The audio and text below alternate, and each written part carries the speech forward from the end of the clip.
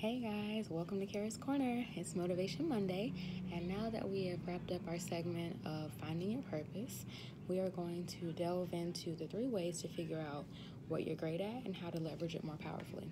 So, this article comes from Kathy Caprino, and this is part of her series, Building Your Happiest and Best Career.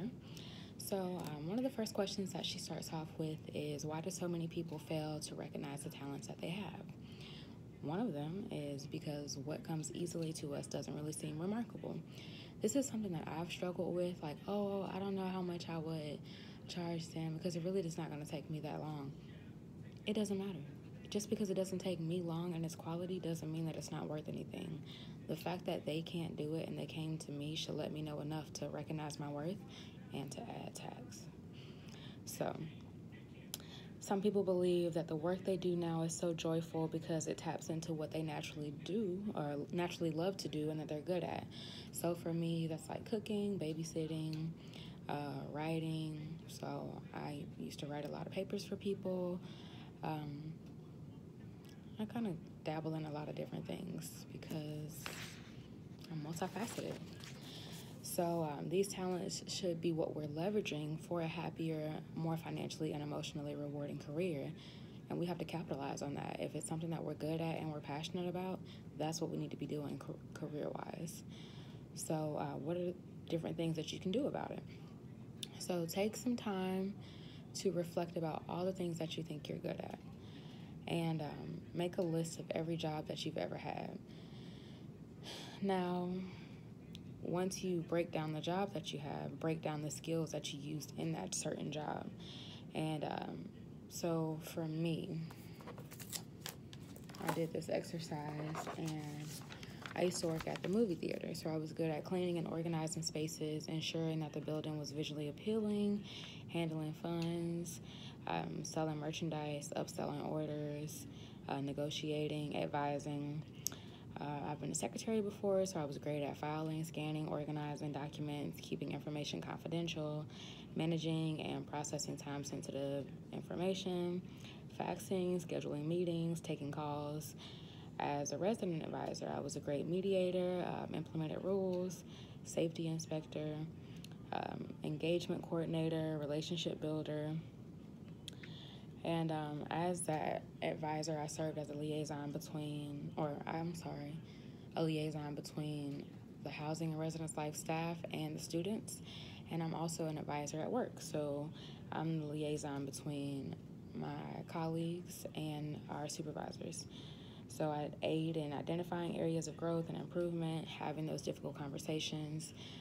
So these things require that I'm attentive, that I manage time well, which I'm working on in that aspect, that I'm great with managing money, that I have great communication skills, also having great organizational skills, which is another thing that I'm working on, being more organized, because right now I'm organized, but it could be a little chaotic, but I know where everything is. But I want to get it even more organized so that I eliminate the stress that I have from not being as organized. Also, with the roles that I've had, it plays into having listening skills, product management, research analysis, building client relationships, management, conflict resolution. So as you can see, I've had several different roles that have required several different things from me. I won't read the whole list. So you have to have a measurable positive impact that you've made in the jobs that you love the most. So as you write down what jobs you've had, what skills you've used, also think about the jobs that you love the most and what you can take from that to project you to the next part of the next stage of your life. One of our second points is that your jobs have gone badly and they have tainted your perspective. So I'm pretty sure everybody's had an experience where they did not enjoy their job. So people fail to identify and leverage their most joyful and valuable talents and abilities because their confidence has been crushed by jobs that went poorly. Y'all, if it does not work for you, it's just not your season. That doesn't mean that everything isn't going to work for you. It just means that that's not right for you and you need to deliver yourself from that negative environment. So some people may experience having a toxic boss. They may have failed at a key aspect of their job, or it was just the wrong fit from the beginning and they stayed too long and got hurt. I've also experienced that. Traumatizing work experiences leave people shattered at times, insecure, lacking the ability to see themselves clearly or to recognize their valuable worth or their skills and talents that they possess. They let one experience wash away all their confidence and their clear thinking about who they really are and what they're capable of. Nobody can tell you what you are if you are secure in knowing who you are. So if it's a job that doesn't go well, don't let that hinder you from growth, because that's just another learning opportunity for you. So go back in time, identify all the good that happened to you on this job to kind of stop stressing about everything that didn't go right. If you think positively, you're going to breed positivity. So think about what you did accomplish that was positive, the great relationships that you've built, and positive innovations or outcomes you've created and participated in.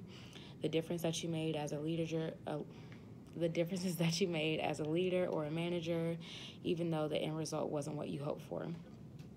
One of her final points is you've never held a job you liked and you think that the problem is you. It just means that you haven't found your passion yet, so you have to keep working at it and don't give up so you don't end up settling for something that's not what you deserve. We all deserve the best in life.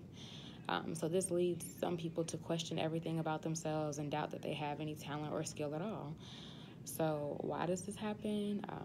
Kathy says that they've pursued the wrong career direction, and in some cases they may have been pushed to studying in school and universities in fields that they didn't enjoy, but they felt like they had to. So it could have been a family member that was pushing them to do something that they didn't really feel like they wanted to do. It could have just been trying to hold up to societal expectations. It could be, the options are endless of what it could have been. So these people could, in fact, actually be meant to be entrepreneurs, innovators, or business founders, but have attempted to do stuff themselves in a corporate box, and they end up feeling terrible. Don't put yourself in a box. And the worst that anybody can ever tell you is no. So don't already tell yourself the no before you hear it. Let them tell you no. Because sometimes it is apparent that there are a lot of people who have jobs that they don't deserve, but because they went after it. So sometimes I'll apply for jobs knowing I'm not qualified, but I'm like, look, what is for me is for me. So the worst they can tell me is no.